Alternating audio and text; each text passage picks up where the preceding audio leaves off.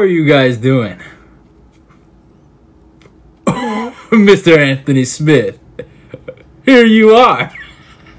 Welcome to Pack Watch. We back, baby. We're fucking back. You guys had asked for it. You guys just told me, hit me in the DMs, hit me in the comment section. Where is the Pack Watch videos? Now, obviously, we were supposed to make one for Mr.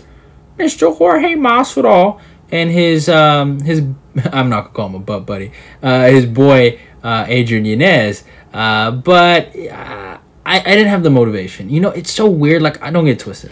I think they're both kind of overrated. But Jorge Masvidal was completely humbled by Kumar Usman. If there ever was a time to do a Pack Watch video on Jorge Masvidal, it was when Usman knocked him out, and I missed my chance.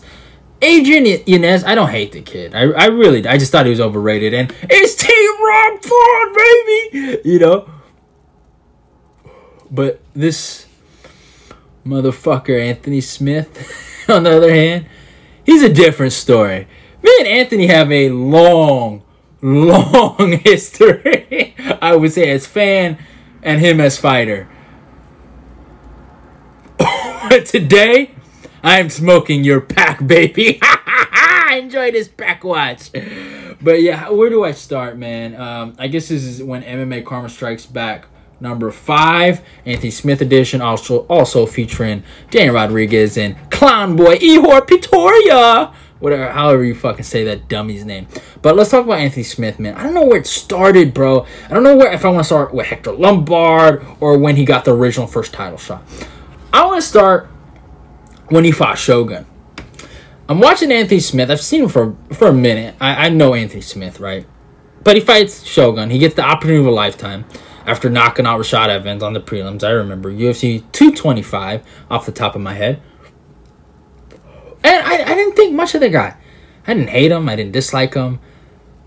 But then I heard him speak. And then I was like, oh, this guy, he doesn't believe in reality.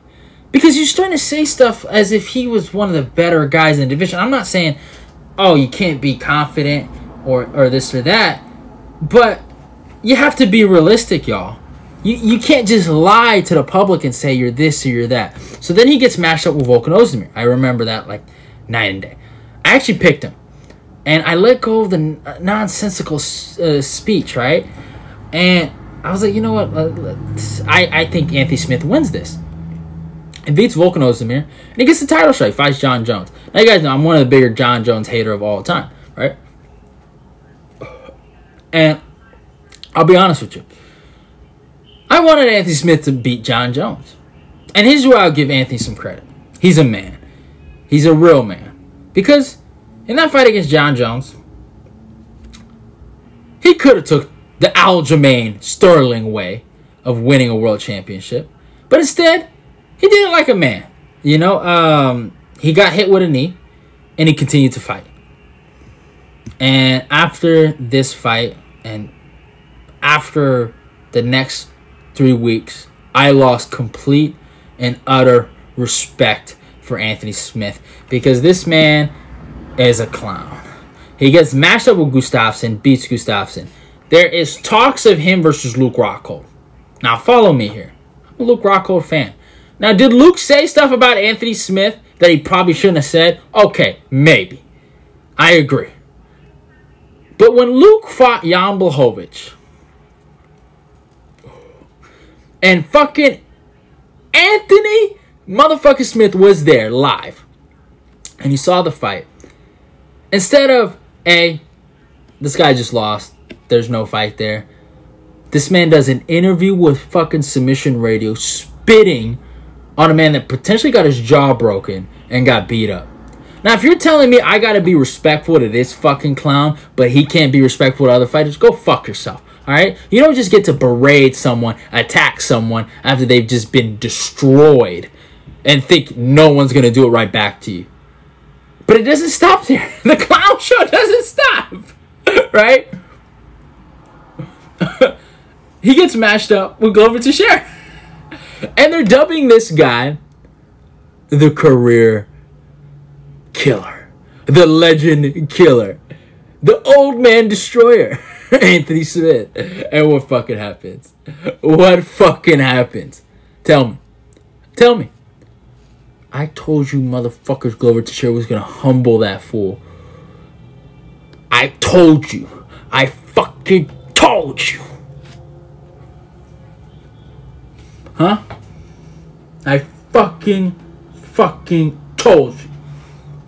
And what did you say? You laughed at me. You said you're a fool. He needs to be in a retirement home. Anthony Smith is the man. And what fucking happened? The man lost his teeth, lost his manhood, lost any right to speak about anybody. Okay? He lost all those rights. But instead of learning from that classic, legendary respect lesson that Glover Teixeira gave him, he became worse. He became out of control worse. He fights Alexander Rakic. Rakic completely humiliates him, and he beats him. So this is when I think Smith is done. There's no coming back. Right? There's no need to make a pack watch. Right? That's what I'm thinking. Even though I've never made a pack watch at this time, I'm thinking, all right, there's no need to make one. But then he gets 3 wins somehow against Devin Clark, Jimmy Crute, and Ryan Spahn. Good for him. He proved he was a top 5 guy at the time. I'll give him that. He was a top 5 guy at the time.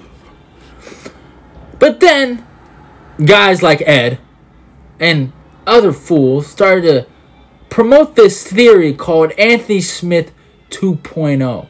And because Glover Teixeira became champion, it was okay for him to lose to an old man like you dubbed him. So it was okay. So then I'm seeing this weird hypnotic brainwashed movement trying to tell me Anthony Smith is a world title contender? What? That I get hit in the leg 24/7? Oh, I can't wrestle off my back having ass? Oh, I look like a Ninja Turtle looking motherfucker is gonna hold a world championship? Let's smoke to that one. So then he fights Magomed Ankalaev. And I thought, the show's over. The road was cool. Your time is done. The clown show stops. And Michael Bisping. Oh, I forgot about the infamous clip from Michael Bisping. Actually, let me play this clip for you guys on what Michael Bisping thought what Anthony Smith was going to do that year. So you guys enjoy this. Oh yeah, I believe that sometime next year, Anthony Smith will be light heavyweight champion of the world. So you saw Anthony Smith's, or not my bad, you saw Michael Bisping's infamous prediction. Yeah, it went so well. Champion. Anthony Smith and champion in the same sentence should be against the fucking law. Nonetheless, fucking thinking that shit. Let's smoke that Anthony Smith championship dream pack. That shit hit it. That shit hit it. Champion. That's hilarious. But you motherfuckers found a way how to get away with that one. You guys found a way how to get away with a Magomed Ankalaev loss. I never thought I'd see the day he broke his ankle. An injury. Oh. So then, yeah. He's injured. But Anthony Smith has a lot of time to talk. And Anthony Smith started running his fucking mouth. And he started saying things like, John Jones isn't that good. What are you? I don't even like John Jones, but what are you to say he's not good? What are you? I want to know. Runner-up? A failure? If he's not good, what are you? If he's trash, what are you? Are you the spit I just spit on the ground? Huh? What are you? The fact this guy has the confidence to say shit like this, it hurts my soul. So then, I prayed I waited my time because I knew one of these light heavyweights would finally stand the fuck up for themselves. Oh, nonetheless, let's even go back. Anthony Smith started saying Ryan Spawn's his bitch for the rest of his life. I didn't forget that one. You know, you have some fucking class, you dummy. What is wrong with you? He's your bitch. What do you mean? He's a former opponent, dumbass. Your bitch. How do you say stuff like this and then expect respect? Are you stupid? So then, I knew one of these light heavyweights would finally stand up for their fucking self and not lose to this worthless, trash, Ninja Turtle, meth head looking motherfucker. And you know what? I loved who did it. Johnny Walker.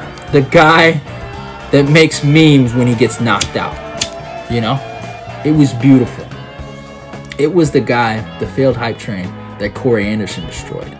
The guy that no one ever expected to be a world champion. The guy that Anthony Smith said himself, I cannot lose to that guy. He said it. He said, Johnny Walker's a guy I can't lose to if I expect to be a world champion. So I knew this was the guy. He was the chosen one to finally humble and eviscerate and demasculate Anthony Smith. And that's what the fuck he did. And let me not forget what this other classless clown did before the fight. Johnny Walker, a nice guy himself, goes to the handshake. And you don't shake his hand. You don't shake his hand. Who are you? Who are you not to shake his hand? Who are you? You're Anthony Smith. You shake his hand. He's your father. Since you like calling people bitches and say, oh, that's my bitch, Ryan Spawn. Well, he's your father. So shake your fucking father's hand, dummy. So then, like karma and like clockwork, Anthony Smith gets humbled. He got staggered in that first round, got leg kicked to oblivion by Johnny Walker. He even got taken down. I forgot to add that. He got completely owned. He got beat. He got kneed in the face at the end. He got 30-27 by Johnny Walker. He got outclassed. He got outworked. And he showed everyone why he's the same old Anthony Smith that he's always been. A journeyman that will never go nowhere and has no right to talk about anyone. You're a better analyst than you are a fighter. Learn some fucking respect and just keep working. I'm not asking the guy to stop fighting, which would be phenomenal, but just stop running your fucking mouth all the time. I heard he might retire. I don't know. I don't think he wants to retire like that. But Anthony Smith, I'm going to give you some advice. Since you've joined the Pack Watch Club of Chito Vera, Rafael Fiziev, TJ Dillashaw. Am I missing anyone? Oh, Adesanya. My bad. It's a very big group you're in right now. I want you to reflect. You see, Adesanya reflected after he got Pack Watched, and he got the victory of a lifetime. This Pack Watch, me packing you up like this, isn't me destroying you. It's actually redemption. So learn from your losses. Stop being an arrogant asshole, right? Learn how to check a fucking kick if you want some advice. And come back stronger, you know? So some nice words for punk boy Anthony Smith. Never gonna be a champion. Never was a legit top 5 fighter. Enjoy the dirt, you punk motherfucker. So yeah, that's it for Anthony Smith. But hope you guys enjoyed that part. But we are still not done. Let's talk about Daniel D-Rod Rodriguez. I told you motherfuckers Ian Gary was gonna beat him. And that motherfucker was running his mouth. That motherfucker was running his mouth. I'm gonna beat him up. I have power. Taste that head kick, punk. He thought after he beat Kevin Lee, he was the GOAT. He thought he was the GOAT. And then you robbed Geely Lang, you thought you still was the GOAT. Enjoy being non-ranked, clown. God. And now let's go to the fucking main event of all clowns. Ihor Pretoria. I don't even know how do you pronounce this motherfucker's name. Let me go to Google Translate. I really have no respect for him since he danced on my guy Shogun. But Carlos Ulberg, MVP of the fucking year, did us the world a favor for beating this no talent having motherfucker. Well, he does have some talent. He can dance pretty good. That's about it. Google Translate. I'm gonna turn this shit all the way up.